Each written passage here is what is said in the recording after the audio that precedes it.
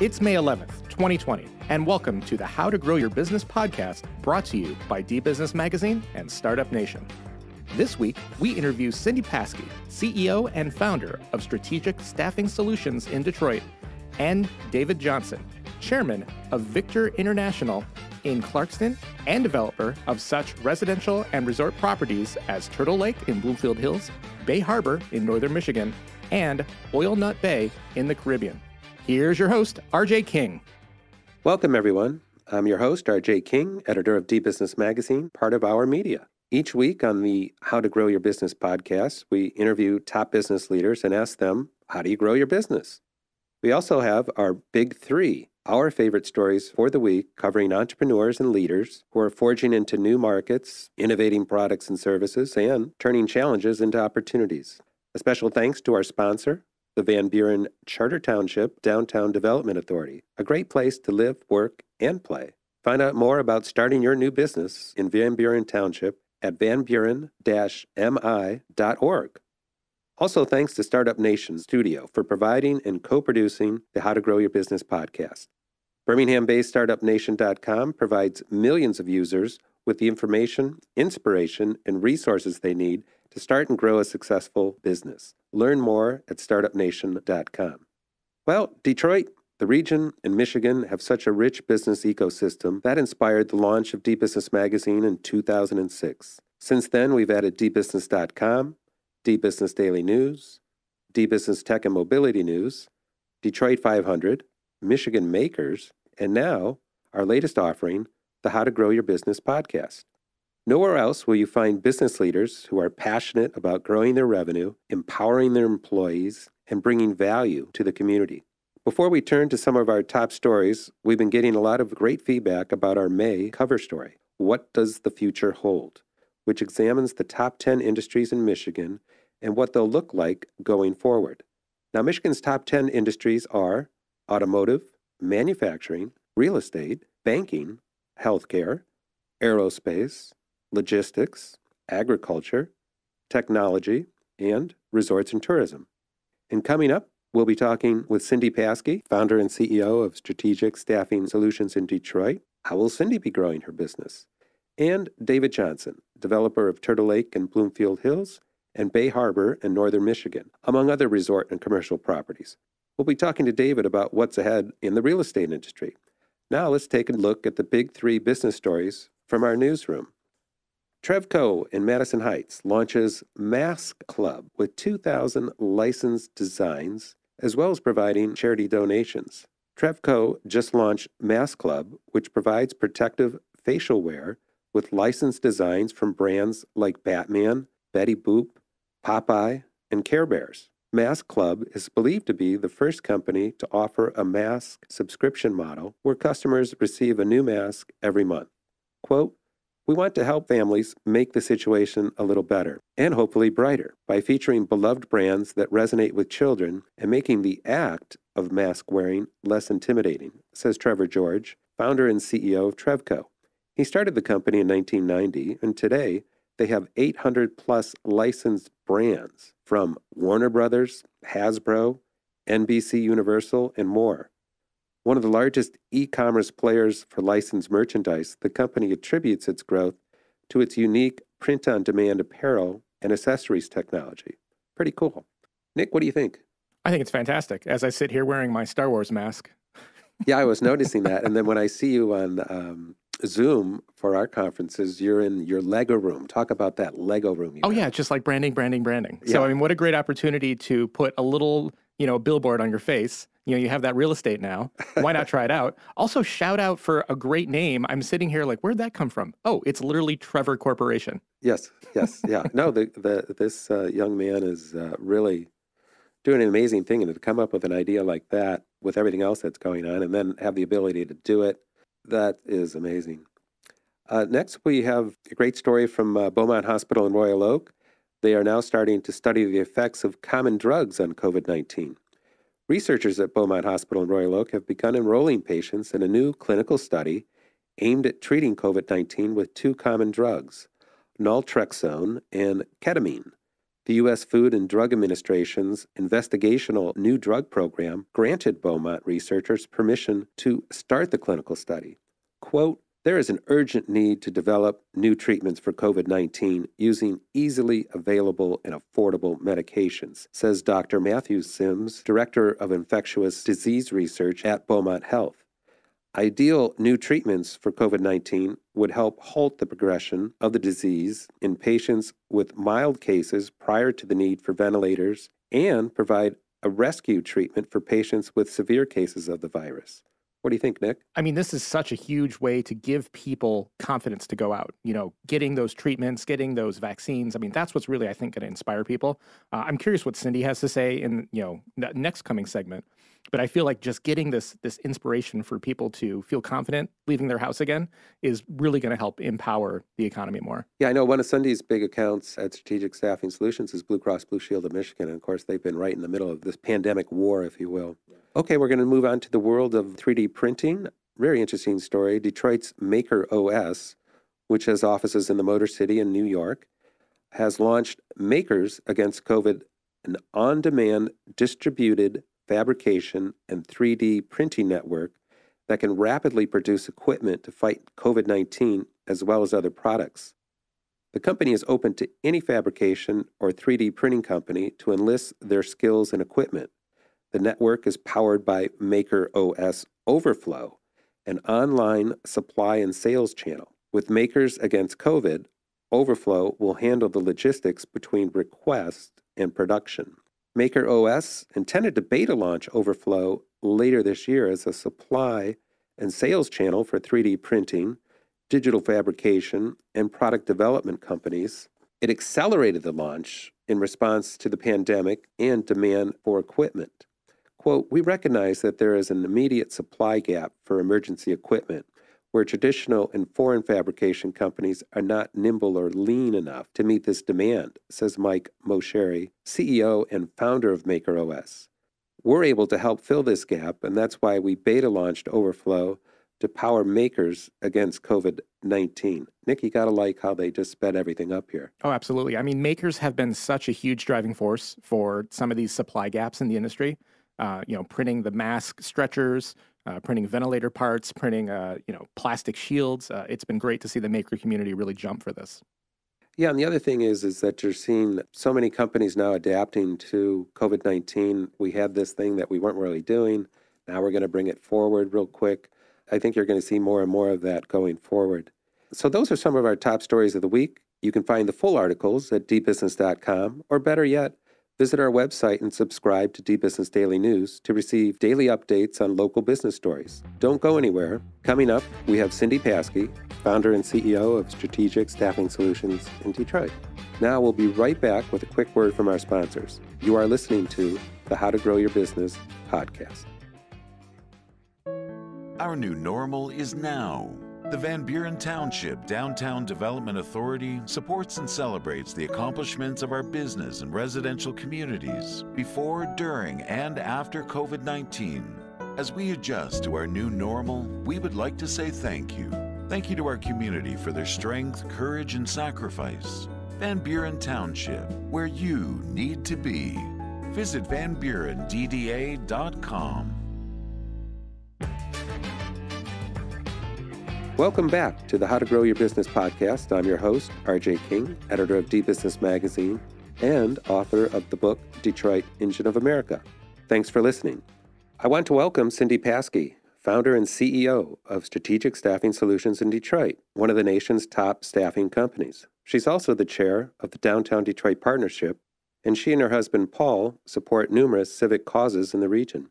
S3 even has their own float in the Thanksgiving Day Parade and sponsor the Turkey Trot. That's one of my favorite holidays. Cindy, how have you and Strategic Staffing Solutions doing? Well, thank you, RJ, and it's great to join you today. I appreciate the invitation. We're working really, really hard. We're doing well. S3 is fine. We were in a really good place prior to the start of the pandemic, and that's a good thing. We're keeping people to work. I think there are there are no challenges that we can't meet. It is, one of the things that we've always talked about is how exciting and interesting it is to have people in 14 or 15 countries around the world doing all types of work.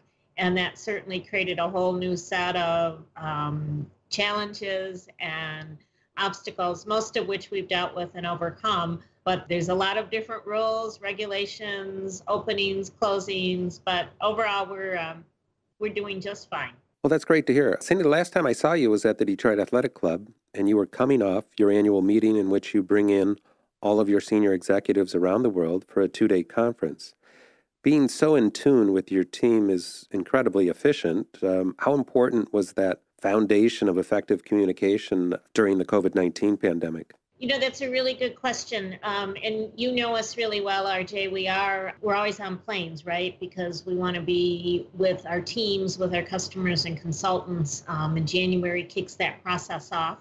It really has, I have no doubt, let us work through this quickly, efficiently with plans. Our ability to be as connected as we are all around the world, to look forward to communicating to each other. We always were multiple phone calls every single day anyway. Our last choice of communication, as you well know, was an email. And so it's really played an important role in us being able to do what we need to do to move forward, to keep our people working, to look after our team, and to find a way to continue to support our communities. You have a business model. It's such that you work with, basically 20 top companies rather than many small accounts. And some of your clients include DTE Energy and Blue Cross Blue Shield of Michigan. How have you adapted to this new normal working with these companies? It seems to me that having these large companies to work with, you got to navigate all of their different departments, but at the same time, you're also, these people intimately. So I think that would be a much more efficient way to do it for you. Thank you. It is more efficient. The one thing that we can say about S3 is 98% of our revenue last year came from what is considered an essential business. And of course, we're considered an essential business. So out of the gate, we were positioned to find ways to be good partners, bring value, and be part of the solution. And you're right. It's, I talked in the previous question, it was like, we have to understand what's happening in each city, state, country, county that we're doing business with. It's the exact same thing for our customers. Now, to your point, having served these customers for years, in some instances, 30 years, and the relationship that we have, it's really made it much more doable for us to understand what they need, move quickly, and in some instances, actually come back to them and say, have you thought about this, or we could do this for you. So those relationships, the depth of knowledge that we have of our customers really has allowed us to make a difference for them, be responsive, and be part of the solution. Well, that's great. And, going forward, how do you plan to grow your business after this reset? Are you seeing new opportunities that have sprung up in the last few months? Thank you. We are seeing new opportunities. I mean, we've always felt that, the easiest sale is the one you've already made, right? So we're really focusing on our existing customers, where we can be a difference for them, where we can be an answer. For some customers, we brought in a service line in the last few months of something that we hadn't done before from a skill standpoint. And then for other customers, they've reached out to us. Moody's is a really good example in Lithuania to say, initially we thought you were just going to help us find talent. We now need you to be our talent, and to structure it in such a way that it's not on site, that you get the work done. And so we'll continue to focus on that, keeping in mind that our number one priority is always to serve the customer base that we have, find ways to bring them value and remove barriers, and be willing to move really quickly. We have one customer that says, we've never procured healthcare from you, but we need 30 nurses. Can you do that now? And we said, yes, we can do that now, and we did. So the other thing that we're, I think, exceptional at is we can move in 2 days. And a lot of time our competition, it's 2 months, and a lot of rules and regulations. And we just, if our customers need it, we find a way to get it done. And that's how we'll grow. Well, that's great. I mean, you're literally standing right there with the people right on the front lines dealing with the COVID-19 every day. Putting on your other hat, Cindy, what does the future hold for downtown Detroit? What's that looking like? The parks and everything that the partnership does a great job of maintaining and enhancing. Well, thank you. First, I think, we're just so fortunate to have Mayor Duggan. We did a word cloud for the mayor right now. It would be tenacity, leadership, determination, passion, caring. It's just, if you look around what's going on in the world and you look at where we are with Mayor Duggan, and we're just so fortunate. Not surprising if you've known him, but fortunate. And I think, Eric and the team at DDP have done a phenomenal job. The board's been all in. Everyone's paid their dues. We all paid our dues early. We're running within our budget in a transparent way. As you know, that's always been our goal and objective. Our biz ambassadors are doing a good job. And what I think you'll see is we'll do some creative things that are appropriate. In Lithuania, they've closed traffic in a lot of the old towns so that restaurants can move their seating. So then instead of asking a restaurateur to figure out a way to make it work on 25%, they now have room for 100% and social distancing. We're talking with the folks at Park to see if we could pilot a similar concept in Campus Martius, where part of that area becomes seating for them so they have more capacity and they stay within social distancing. We've already added more hand washing stations. We're getting ready to roll out the kiosk program, and now I think a lot of the messaging on there will support what people need to do in order to social distance, how to get help, where to go. Something that a lot of people don't know is when they were setting up the special shelters for the homeless, Eric and the team, and Eric made personal deliveries in the team, we helped supply with funding that was provided all of the materials really in 6 days for the shelters. So not unlike S3, DDP has said, where should we be to make our difference in our city now? And then we can come back and figure out how we can be the DDP that most people think of. But in the meantime, everything's clean. Flowers are planted.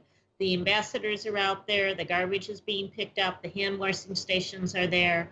We had a great board meeting last week. So we'll be there, and we'll be all the things you thought we should be. And then we'll pivot as quickly as we can to be what the city needs. Well, thank you so much, Cindy. That's been very encouraging to hear. I wish you a great day and all the best to Strategic Staffing Solutions. Thank you, RJ. I really appreciate being able to see you via technology this morning and your interest in S3 and all your support. And you take care as well. Okay, thank you. Bye-bye. Coming up, David Johnson, developer of Turtle Lake and Bloomfield Hills and Bay Harbor in northern Michigan, among other resort and commercial properties. We'll be talking to David about what's ahead in the real estate industry. Strategically located between Ann Arbor and Detroit, Van Buren Township offers unique business opportunities for major technical hubs and thriving startups. A premier community, Van Buren Township prides itself on deliberate growth. The DDA's tradition of sound community master planning has put Van Buren Township in the perfect position to take advantage of future economic growth and emphasis on technology on a global scale. Van Buren Township. Business, pure and simple. Visit vanburendda.com. Welcome back. David, thanks for joining us on the How to Grow Your Business podcast. I know you're calling from South Fox Island, which is in northern Michigan, and I know you have 18 horses up there, and we just did a story on you in the March-April issue of DBusiness on a beautiful piece of property and development that you did called Oil Nut Bay on a breathtaking stretch of on the island of Virgin Gorda. So how's the weather up there in South Fox Island?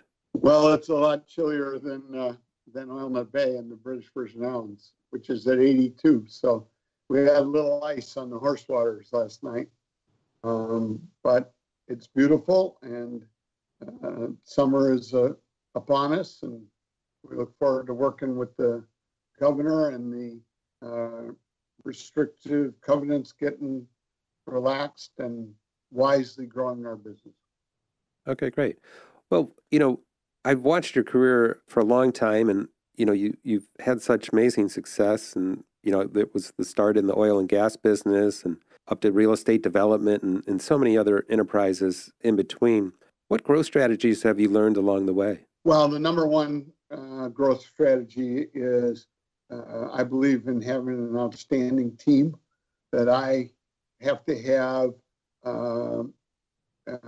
determination and unwavering commitment to always moving forward, no matter what the conditions are, whether it's hurricanes or COVID virus or 9/11 or global economic chaos. You have to rethink your business and continue to move forward. My father was born in 1898 and taught me that change is the only consistent in life, and you got to lead change. That's great. And, we're talking about the COVID-19 thing, but it's amazing to me that you survived, I think it was Hurricane Irma, right? Correct.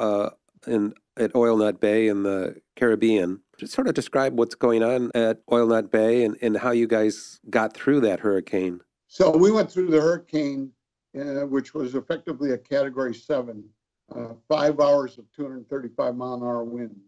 And what we realized quickly was, while we physically looked destroyed, we had no structural damage. And rather than wait for insurance companies or proceeds, I decided to build it back together. And we had an unbelievable group of owners. We communicated with them, and we took care of the neighborhood. We built a new school in Virgin Gorda for the public, and provided food and resources to the workforce, and immediately rebuild it versus waiting for insurance.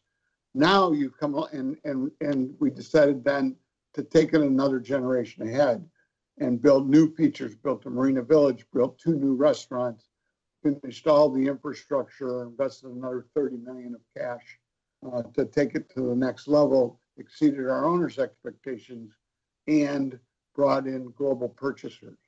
And the lots go from 2 to 25 million. So it's a thin air market for the world's most successful people, but it is a because you can marketplace that gets the world's most successful people and is safe and beautiful and usable. Now we have COVID-19 upon us. It's a completely different threat in that what we did in our hurricane was open to the public in 90 days. Now the borders are closed, business is closed. We have no open restaurants. We have no open guests. And we have, in fact, still, there's no unemployment in the BVI.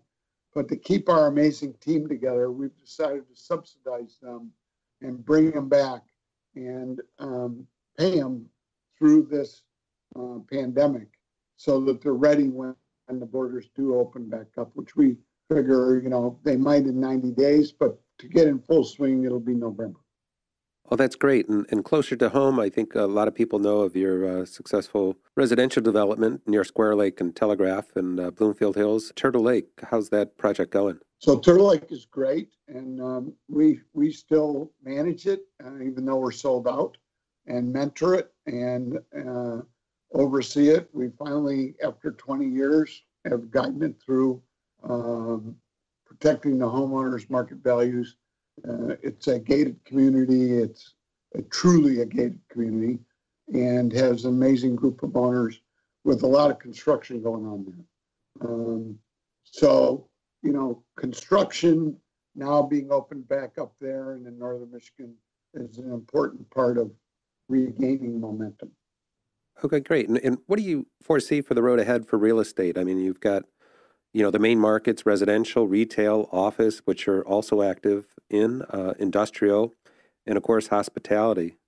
What do you see for the road ahead there? So this is completely different than 2008, 2009, 2010, where we had not only a global economic crisis, but, who could have ever imagined that General Motors, Chrysler, and the city of Detroit would go bankrupt all at the same time. And residential values dropped from 50 to 70% throughout Oakland County. And we were able to manage them in Bay Harbor in northern Michigan, where we only went down about 30% and are back to all-time high, where we never recovered to all-time high in Oakland County. Here, you have a completely different scenario. I think we've had a health crisis that is not an economic crisis. And the health crisis stopped the economy. which was January and February, and through Urban Land Institute, which, as you know, I just won the Lifetime Achievement Award, but I'm very active in the United States in ULI. And January and February throughout the country were the biggest 2 months in the history of sales of single-family residential in the country. And what's interesting, I'm on a group of the 30 largest master plan community developers that meet once every 30 days. And we just finished last week our third 30-day meeting, and they're back up to within 10% in the last 2 weeks of sales after being crushed in early April.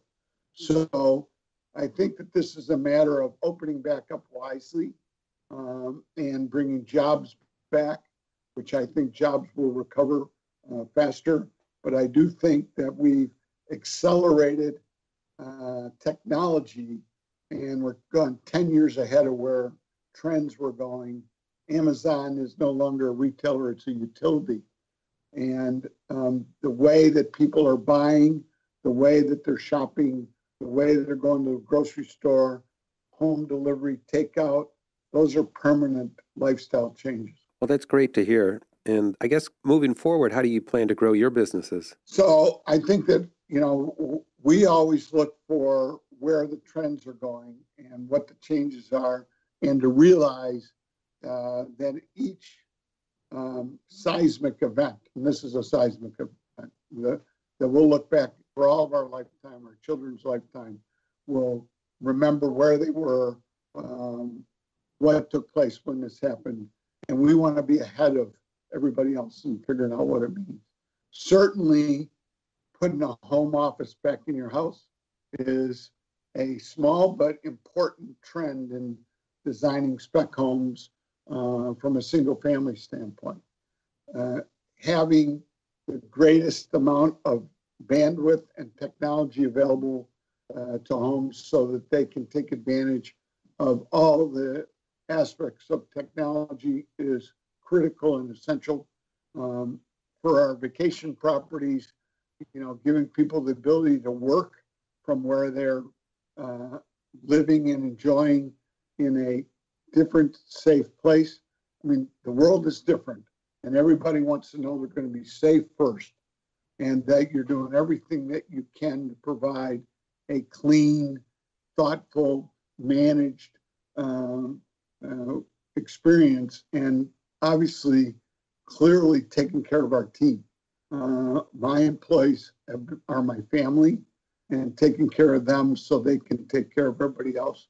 We just provided raised a fund from our owners called in our North Sound Foundation that will supplement team members that need help getting through this, as well as other people that are less fortunate and unemployed. Well, David, thanks so much, and congratulations on being nominated and now being awarded the Urban Land Institute Lifetime Achievement Award. I hope you have a great day and all the best success to you, and hope to see you soon. Well, thanks for all the years, RJ, and my advice to everybody is keep moving one day at a time, one step at a time, and find your way forward and focus on the future.